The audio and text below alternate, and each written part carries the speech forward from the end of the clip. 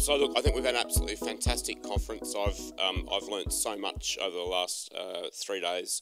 We had 450 people register this year, which is a record in the modern era anyway, since IHPA's been running. And over the last 2 days, we've also had people voting for the best presentation. So last night we gave the award for the best abstract that went to Tanya for her work on health links. And the winners, by popular vote, we had a tie for the best presentations, was to James Catty from IHPA for his presentation on the emergency care classification.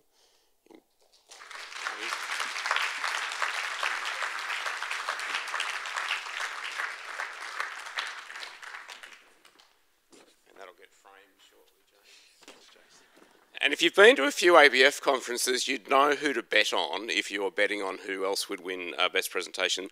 Denise and Jim also for their work on emergency classification.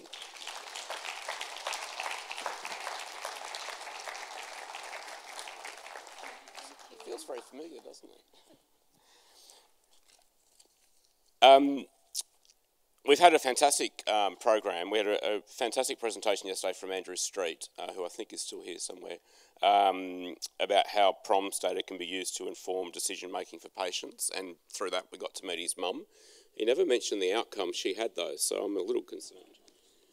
We heard Christine Bennett give us a retrospective of the last 10 years of health reform and also her prescription for where we go to next. And then this morning in the slot of death, Jason Sutherland really held us all with his work on how variation and value and how we can think about building on the work of Porter and Teesberg in the real world, I guess, and in the Australian situation, because it's not all quite as easy as it seems to be in that formula.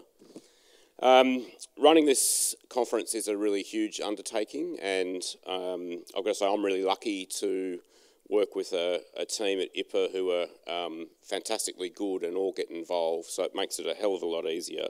But we also have a very involved scientific committee, and I really would like to recognise them because they're the ones that have to wade through all of the abstracts. So Tony Cunningham, Denisa, Nicole Predel, Joanne Sivaloglu, Jan Irvin, Brian Hanning, Kees van Gool, Sarah Neville, Sam Webster, Joanne Fitzgerald and Anna Flynn. Thanks very much for all your hard work on the scientific committee.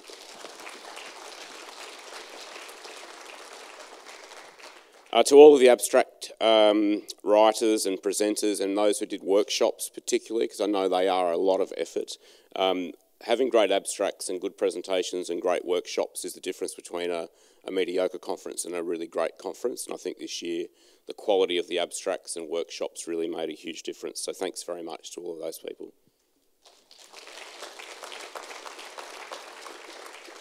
Now, the Aranex, oh yep, they've just slipped in. So we've been very lucky to work with Aranex again this year as our conference organisers, and Erin Kelly, Ashley Duggan and Melissa Murphy have all worked incredibly hard. You've seen them on the desks and in their pink jackets around the place, so please put your hands together for them.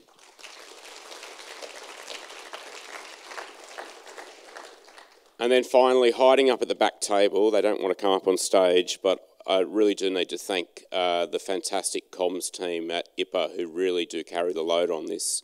So Ivona, Jessica, two Jessicas in fact, Rachel, Stephen, Katie, and led by Naomi, who has really put in a huge amount of hours and a lot of stress for her first conference with IHPA. So absolutely fantastic work from the team. And they've had to work pretty hard, dragging me and others into social media and little videos. And I know I'm not easy to work with sometimes, so thanks very much.